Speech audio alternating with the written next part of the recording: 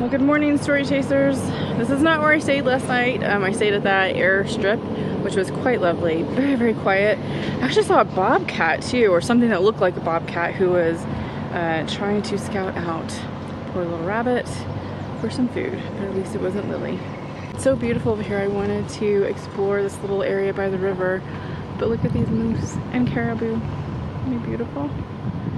They're not real. They're just statues. This is Teslin, and it's right on the river. Oh, it's so pretty. Came across this river yesterday. A lot of these bridges, they have warning signs on them saying to go very slow, 50 kilometers per hour, which is 30 miles per hour. The reason is because it's metal and it's a little bit rough. So you can kind of feel your RV or your van wobbling a little bit as you go across it. Well, we're headed out to Whitehorse now to meet up with some other friends that are from the Escapers group, Mark and Shay, and maybe have some dinner with them tonight. It'll be good to see people that I know from Escapers. I miss all my my extended family from there. I'm not much of a shopper, but I am on the lookout for a special piece of artwork that I can hang on my wall in the van. I've been looking for over a year and I'll know when I see it. So I frequent these shops along the way to Alaska looking for that special something.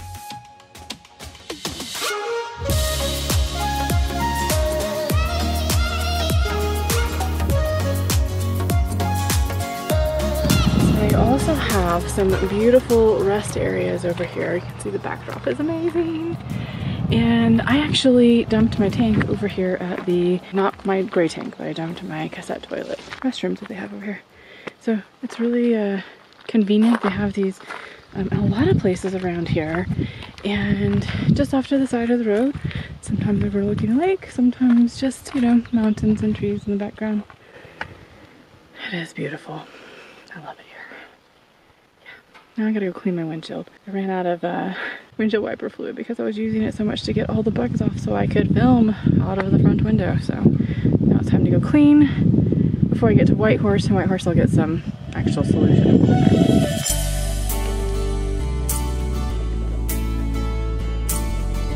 When I started my travels a couple of years ago, I'm constantly reminded of the people who came before me, the people who paved the way so that all of us can enjoy these beautiful areas of the country. Somebody had to build this road so that I could travel on it to get to this remote part of the United States.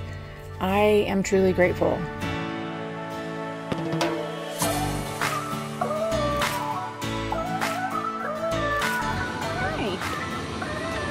Well, it's a laundry day. I used to despise doing laundry, but that was in a sticks and bricks house where it could take hours. Now at public laundromats, it takes only 1 hour to do multiple loads of laundry and all at once, so I can multitask by working in the van. This is a surprising town. I thought it was gonna be one of those small little towns like I was going through with Watson Lake and Fort Nelson, but no, it's a thriving town. This place that I'm staying at tonight called the Real Canadian Superstore. Not sure what that's about just yet, but I'm gonna go over there tomorrow and check it out. But I met up with some Escaper friends, Mark and Shay. Just met them when I went to Mexico this last year. We had dinner at a place called Earl's is the name of it, and it was so good. It is, by the way, 9:34 at night. Look how light it is. I can't get over this yet. I feel like I'm tired, but I'm not tired. I didn't go to bed till like 1 o'clock in the morning because it was so light outside still. Try to go inside and make it to where it's dark as can be in there, except it's a little bit warmer out. So I need to keep the shades open for air circulation. So the windows need to be open. So it's kind of a catch-22. I am a little bit tired from all of the driving that I've been doing. A little bit too much driving lately, only because I was trying to get to certain spots, and you know, I always feel like I'm on this quest to get to the destination, and sometimes I go a little bit too fast and I don't always enjoy what's in between. Part of it is because the internet wasn't good. I have stuff I need to do on the internet, unfortunately, so, or fortunately, it's a catch-22. But I'm definitely gonna visit a lot of these places on the way back and just prepare a little bit better now that I know where those spots are at. I feel like there's this quest to get to Alaska, and that I don't always stop and enjoy the stuff in between, not only because of the internet, but just because sometimes I can be very destination focused rather than really enjoying what's in between. And that's something that I'm working on. I've been working on it since I started this nomad life, but I was just talking with Mark and Shay about it tonight and how I can be that way sometimes and how difficult it is to slow down, surprisingly, when you come out of a 9-to-5 job and sometimes from a sticks and bricks home and living in the city, and how hard it can be to slow down and just enjoy. It's incredible, isn't it, that it's hard for us to do that, but it is. And I think it's because we always feel like we have to be doing something. I know I do. I always feel like I have to be doing something. I mean, there's times when I do have slow times where I really want to just, you know, chill out and relax and stuff, and there's times where I just feel like I have to be productive, and I know that comes from probably my work days, and you know, part of it is coming from a corporate environment and working a lot, and then just, I don't know, I have a pretty high work ethic, so I've worked all my life and this is just what I do. So I'm still working on slowing down. I've had, you know what, 30 plus years of being in a life where I work and hustle, and trying to slow down, surprisingly, is difficult. Time to go meditate, speaking of that. Look who I found! They texted me and said, "You taking a nap?" I'm sitting here thinking to myself, they're supposed to be in Skagway, I'm in Whitehorse.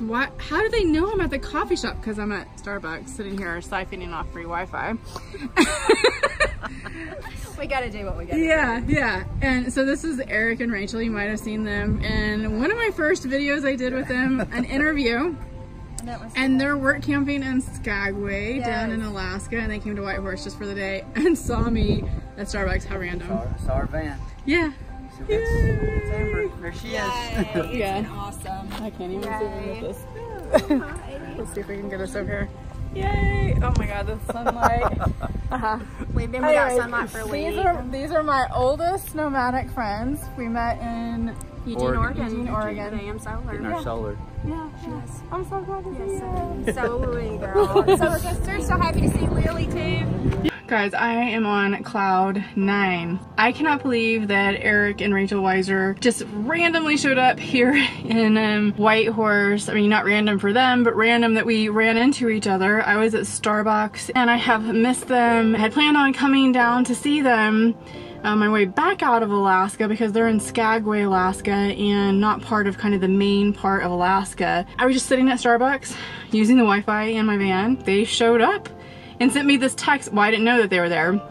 They sent a text and said, "Hey, where are you?" And I told them that I was in Whitehorse. Then they said, "Are you taking a nap in your van?" And I'm like, "What?" And then they said, "Coffee?" Question mark, question mark, question mark. And I'm like, okay, wait, are you here? It was so random. I love these people.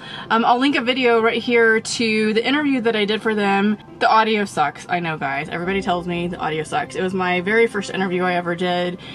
And I didn't have the proper equipment for audio, so it does sound a little bit bad. But if you can get through it, watch their interview.